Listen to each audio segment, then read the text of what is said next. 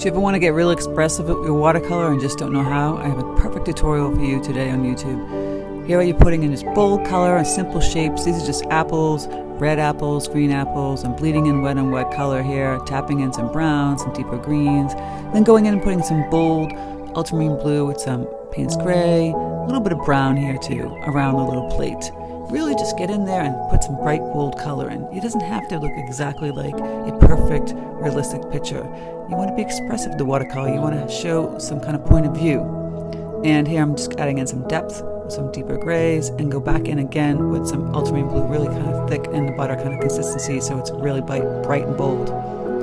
Really just playing is all what it's all about in watercolor for me. So you can check this out on my YouTube. The link is in my profile. Having fun painting is what it's all about.